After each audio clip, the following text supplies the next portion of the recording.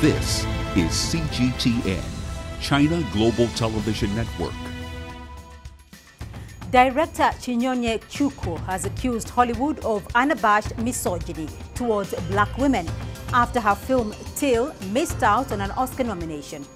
The film's star Danielle Deadwyler had been widely tipped to be nominated in the Best Actress category for her portrayal of Mummy Till Mobley.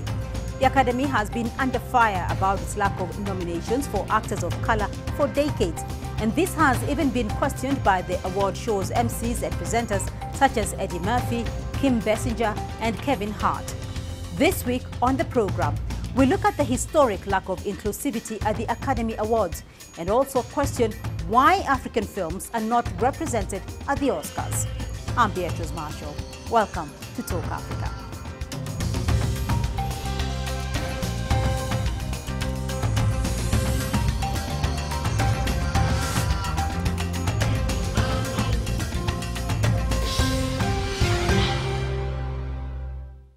Controversy at the Oscars is nothing new. When Hattie McDaniel became the first black actor to win an Oscar in 1939, she was put on a segregated table at the back of the awards show and refused entry to the whites-only after-party. Fast forward to 2015.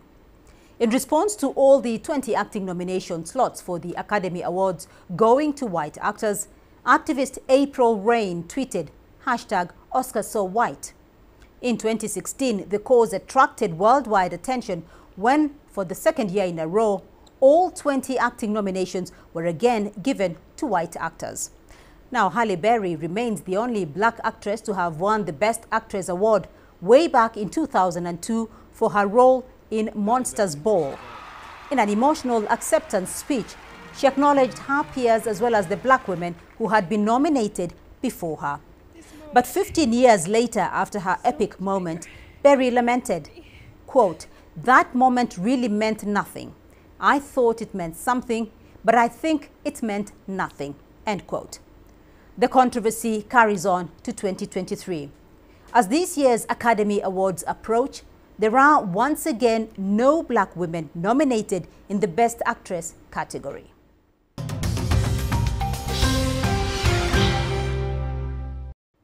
Well, joining me now to take a closer look at the history of racial problems at the Academy Awards are from Lagos, Mildred Oko, Nigerian film director and producer. From Philadelphia, Katia Woods, a freelance film and TV critic and entertainment journalist. And from London, Karen Krzyzanowicz, a researcher for feature films and secretary of the UK Critics Circle Film Section. Welcome everyone to the program. Let me start off with you, Karen, because film director Chinyonye Chukwu, whose critically acclaimed film Till missed out on an Oscar nomination in 2023, she said, "We live in a world and work in industries that are so aggressively committed to upholding whiteness and perpetuating an unabashed misogyny towards black women." How do you respond to that? Well, she was responding passionately to the omission of Till, which I was extremely upset about as well, because it's a superb film. Danielle Deadwyler's performance is incredible in that. Whoopi Goldberg acted in it, also produced it. It had a lot of clout behind it. It just didn't get the momentum that it needed, and I'm disappointed that it wasn't nominated either. So that's a passionate response from a passionate filmmaker, and I think that it's not all about race and it's not all about sexism, but it's certainly mixed in there. Mildred, your thoughts? Is it about race? Well, I obviously I agree with Chinyonye. There's two kinds of people, in our industry. People who think we should be quiet about some of these things that are actually very overt, and then people who think we should make noise about it. And obviously, Chinyonye is one of them, and I am one of them. What she's saying is right, and if we don't talk about it, it will continue for years. As we have seen over the years, it's continued. I don't know how many black women have been nominated, but it's obviously very few. So I quite agree with Chinyonye, and I think that these are things that we must discuss in the open and let people be aware of it, so that whenever people are voting, they have it in mind that this is happening, whether it's intentional or not. So, Mildred, let me just get your thoughts here. When you talk about we should be talking about it, what exactly should we be talking about? Exactly what Chinonye said. We should be talking about why people would overlook things that Black women do, that Black people do. Why would you, as a Caucasian person, see a bunch of films and you watch them and you don't take the ones that Black people are in seriously? You don't think that you should vote for them or you should nominate them. This is not the first time this has happened. There was the Color Purple many, many years ago. So many nominations and not one win. And so the industry must begin to look at itself and understand itself. Why do we do these things? And it's not just in film, it's in every facet of life. Karen, you said this is not about race. What is it about? I didn't say it was complete. I didn't say it wasn't about race. I said it was not completely about race. We had Oscars So White. We saw an inclusion of a lot of Black actors and filmmakers, not just performers, but behind the camera as well. We have costume designers, and the stories are becoming more diverse. But the Academy is full of old white people, particularly white men. They don't die off as quickly as you might think. So these are the people that are voting, and that's one of the reasons why there's been an intake of new voters for AMPAS. We've almost, I think it's 10,000 people now. And there's a lot of young people, people of color, bigger diversity. And we're going to see, I'm pretty sure in the next 10 years, we will see a Nigerian movie at least shortlisted, if not nominated. I'm sure that will happen. Whether that's a female Nigerian filmmaker, I don't know, but I hope so. Katia, are the stories becoming more diverse in your view? Yes, they're becoming more diverse, but it's like Karen said, the issue is that, you know, the Academy keeps trying to tweak the issue instead of addressing the issue, which at the end of the day is the Academy's awards have been going on for over 70 years. And, you know, in the words of James Baldwin, how long are we supposed to wait? You know, I mean, 70 years is a long time, and we've had, you know, a Black president in the United States. We have a Black woman vice president, and we can't get a Black woman nominated for Best Director. We haven't had a Black director win, you know what I mean? Like Spike Lee should have been the first. So there is a bigger conversation also to be had within the guilds. The DGA is one of them, you know, the Directors Guild of America is a problem where they are very white, very male, and they don't support Black women filmmakers. They don't support Black filmmakers. And they decide to only rally around like one white woman. And it's like, good, we've done all we need to do. But the conversation needs to be had with the Steven Spielbergs who have a lot of weight in the guild and say, what needs to be done to have real diversity, and what are you doing? What are you doing? You use your privilege to change that. Right, Mildred. I mean, you do have some experience in this. Why is that, though? Why the lack of inclusion for Black women in the nomination of awards? Let's take a look at. If you notice this year, they're including the Asians. So obviously now you include the Asians, the Blacks need to go to the side. And then next time when you include the Blacks, now you got to remove the Asians. And that's how it's not supposed to work. That's why I say this is a human thing. Each person must look into themselves. It's not just about the popularity contest. I think there's something within people of privilege that makes them not want to see what others have done. There should be an inclusion of everybody. You shouldn't want to make sure you maintain a status quo. And I think you can't achieve these things if you don't have a looking one. All these old white men should be looking at themselves and saying, why are we voting? Why are we not voting quality? Because you can't tell me that Viola Davis is not popular. You cannot tell me that Viola Davis didn't do a fantastic job. So when that time comes and you need to vote, what is it about you that's making you prefer to vote somebody who didn't do as well as them just because they are Caucasian? To me, that's the point. I think every other thing is just theoretical stuff that we talk about. The practicality of things is what I always like to look at. Right. What would make me not vote the best person as opposed to voting them because they're my own color? So, Karen, let's look at this, what Mildred refers to as this, the predominance of the old white men, so to speak, because one insider report showing a breakdown of the Oscar diversity problem over the past decade shows that in the top categories, at least 89% of nominations went to white people. So what exactly is the criteria? Do you know the criteria used in assessing films, directors, and actors, actresses for nomination for the various challenges? Well, for individual films, sure. I mean, they need a qualifying run. They need to be so long. They need to be in the right language. They need to be, production must be in accordance with certain ethical qualities. They have to be screened at a certain time, and you also have to pay the entry fees to the Academy. So there's all sorts of little hoops that you have to jump through, and lots of things you have to do. You have to be on the ground in Los Angeles County. So if you're not in LA, is that what we are talking about, the campaigning process? Then you need somebody in LA. Yeah, I mean, so it looks that way. If you have your film already made, it's one of these things. And I think Katya made a good point about the guilds, directors guilds and others. I work in the film industry in the UK, and we are now starting to get more diversity and more people of color. And I worked with Gina Prince Blythewood on The Old Guard, and she was amazing. And I was so glad to see a black woman. I know it's a black American woman, but it was so great to see her being masterful, in the office and not, she's very experienced. That's the kind of thing that we want to see more of.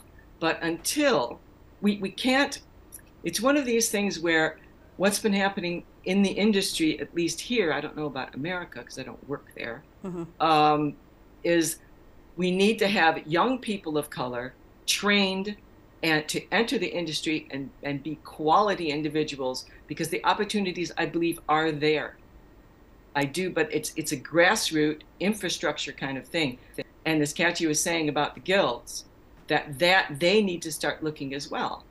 But as I said, it's also the money thing, and it's also, I'm not really happy that Michelle Williams has a nomination, or Ana de Armas, when I would have preferred to see the quality performances of Danielle Deadwyler and Viola Davis. But it didn't happen this year. Katya, you raised an interesting point there on the hashtag Oscars So White, because in 2016, that hashtag sought to raise concern in the diversity challenge. I want to find out from you, though, how much has really changed since the Academy's 2016 racial reckoning? Nothing. Everybody put up a nice little hashtag in their last little, the nice little black box, and did performative art, and then went right back to, in 2021, they're doing the same old, same old. I do want to point out one thing. I just got done covering Sundance, and in Sundance, I saw 10 films by Black women directors. The problem isn't that the talent is there. The problem isn't that the projects aren't there. It's exactly as Mildred said.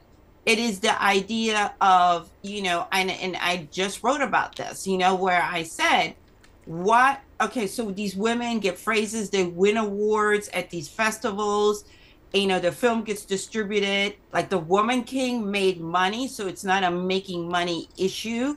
Danielle was everywhere in Los Angeles. Her and Chua were doing all the Q&As, all the FYC conversations. I'm a Critics' Choice member. I vote for Critics' Choice Awards.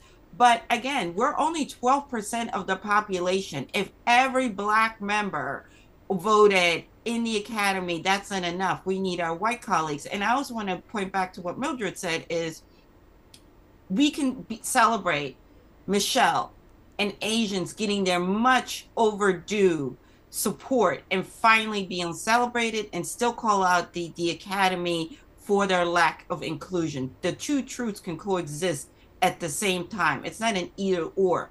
Absolutely, Michelle deserves. But again, this is a woman. Took 40 years for this to happen for her.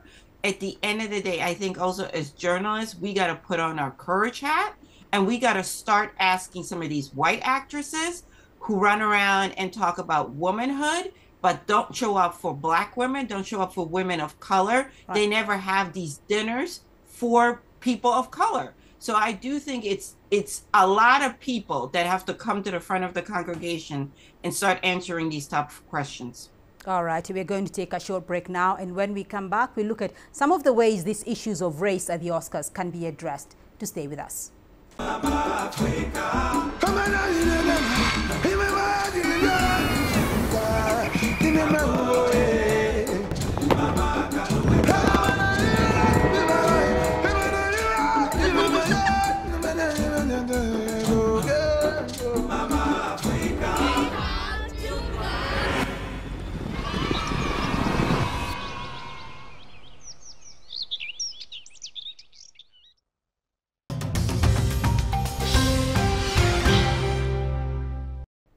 Welcome back to Talk Africa. Still with me are Mildred Okwo, Katia Woods, and Karen Krizanovich. Before the break, we looked at the history of racial problems at the Academy Awards. Let's now look at some ways these issues may be addressed. And Mildred, you know, this year in the Best International Feature Film category, there are nominations for German, Argentinian, Belgian, Polish, and Irish films. Where are the African films? Well, we're still learning how to make the kinds of films that the Oscars want. One thing about the Nigerian film industry, they really don't care much about. They're trying to tell stories to their people first. And sometimes those stories may not be appealing to what the Oscars might want. You see what I'm saying? But I love the fact, look, that they're still first trying to learn filmmaking, number one, and they're trying to talk to their people. They're trying to talk to their people in the language that they understand. Then maybe as the years go by, they'll learn, we will obviously learn the languages of making international films and making the kinds of films that Oscars want. And you know that it's not always, Oscar films are not always very lucrative. So you could make a film that the Oscars will rave about and Africans will not like it. You understand? And here we don't, our budgets are quite low. So the people making films here, we're first trying to sell these films and make sure that our people buy them before we go that next, you know. And I think that's why you're not seeing so many African films. But we will get there. We're still, it's baby steps at a time. And it's going to require a lot of money and a lot of support from African countries, you know, their governments. Right. So, Katia, I want to get your view on that, because in nearly 75 years of, you know, Oscar for the Best International Film, only three have gone to African films. So what, in your view, do you think are the barriers for African films gaining the Academy's recognition? Well, I'm going to say that the quality is there, number one. The films have been there. There are tons of films that I've loved. But again, I think it's a money thing. Also, you know, you have to facilitate, again, for the filmmaker to, you know, to partner with a studio that can afford to bring the filmmaker, at least a director and a producer and maybe a talent, to come to Los Angeles, come to New York and do the campaigning. People like to meet the talent. People like to talk to the talent. They like to do the whole, you know, getting to know a little bit what was the inspiration behind. We have to also remember that, you know, the African film, you know, community doesn't have the money in the infrastructure that a Germany, that another European nation as Spain has. You know, the government in many of these cases facilitates and invests in the arts. And then you need the combination of entering the right festival. You have to time it, right? You kind of have to go fall, summer, Cannes, Venice, New York Film Festival, AFI here in Los Angeles. But again, and it's also, I think, an ignorance thing, right? We have to stop thinking of Africa as one place. Africa is the continent. We don't think of Europe as one place. We treat each country individual and each culture individual. And we're getting films from parts that we're not used to or that we're not familiar with. And so we have to open up our minds and be more, you know, perceptive from hearing those voices. But I do think also you need to pour in more money and support so that those films can get in front of as many eyes as they need to. According to an interview with actress Halle Berry in Variety after she won her award, she stated that her historic Oscar win did not seem to help her career in the way that she expected. So does winning an Academy Award bring better prospects, though, for those that work in the industry? Well, the Oscar is often a poison chalice. It can also kill your career. It has done that with white actors as well. I mean, if Halle says it isn't helping her, it's not a wealth card and it's not a success card. It's a nod for a performance or for a career.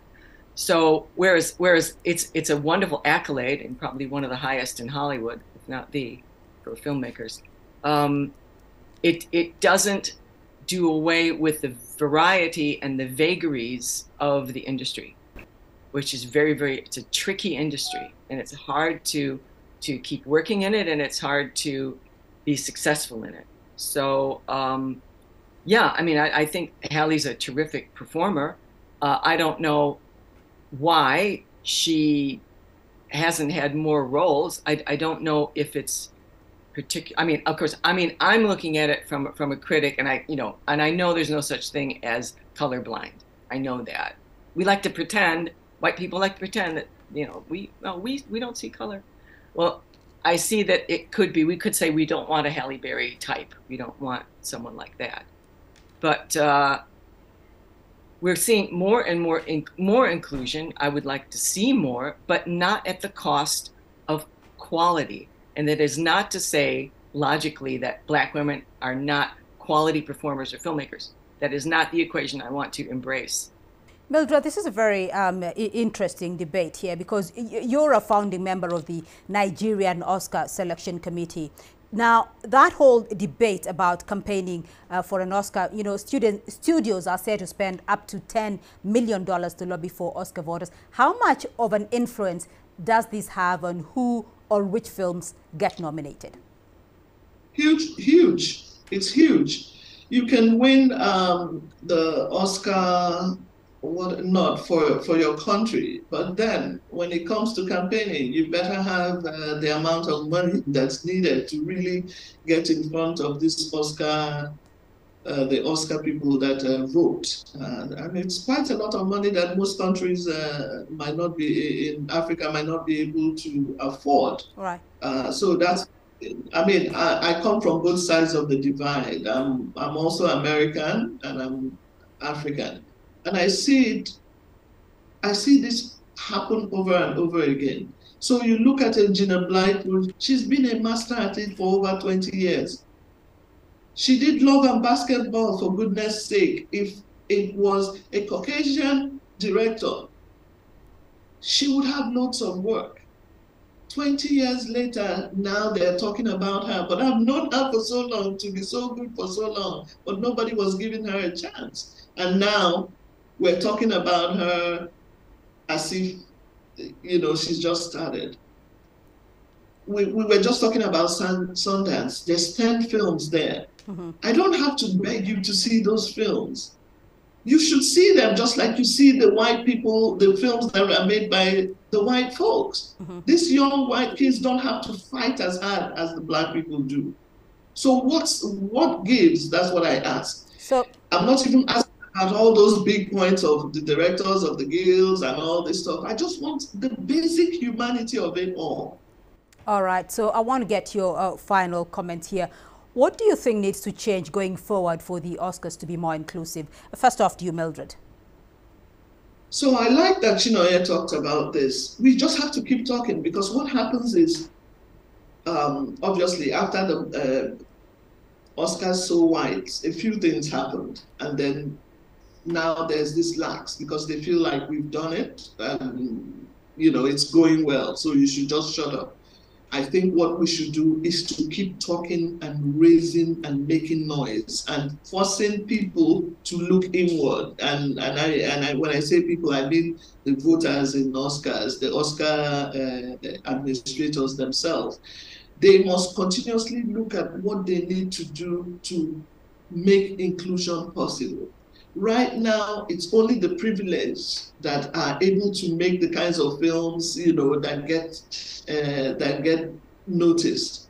They must begin to do other things outside of what they're doing now to attract younger filmmakers that are of Black, Indian, Asian, whatever descent, to make films and for them to be attractive. You want to look at 20 years from now, when there's a nomination, you just have people who are nominated and they're from it's all inclusive, and people can look at it and say, yes, these are the best that we have.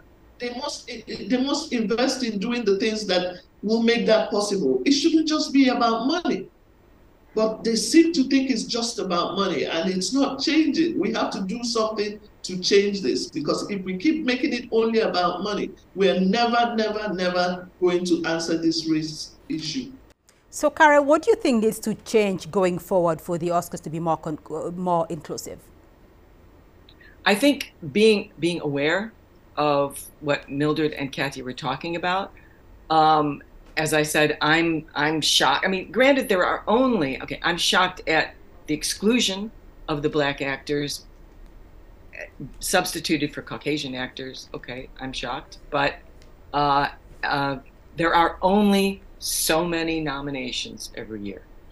And it would be great if, like Best Picture, we could include 10 people or 7 people or whatever.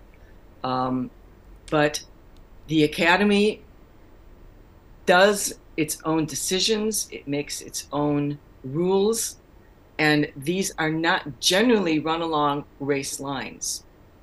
They're run along money lines and nepotism lines and who do we know and who do we owe. It's very, very political, as well as having a bit of meritocracy.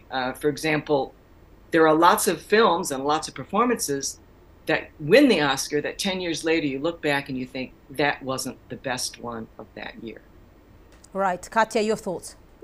Well, for me, I believe it starts from the critics groups who start champion certain groups. There needs to be more diversity there, all the way up to the different guilds, right? And that means that you need to start having hard conversation with some of the power players and say, hey, you've made X amount of films, you've never had any talent of color in front or behind the camera. Hey, when white women actresses are talking about champion women causes, saying, hey, but I noticed you never talk about pay disparity when it comes to women of color. Why is that? We have to start having these uncomfortable conversations. And until we do, things are never going to change, because, again, it's a matter of bias and also lack of awareness, So I think it's that. And also we have to stop being happy with, like, hey, we have a first time. Okay, great. But why did it take 70 years for us to have this first nomination? A very interesting discussion there. Thank you all for your thoughts indeed.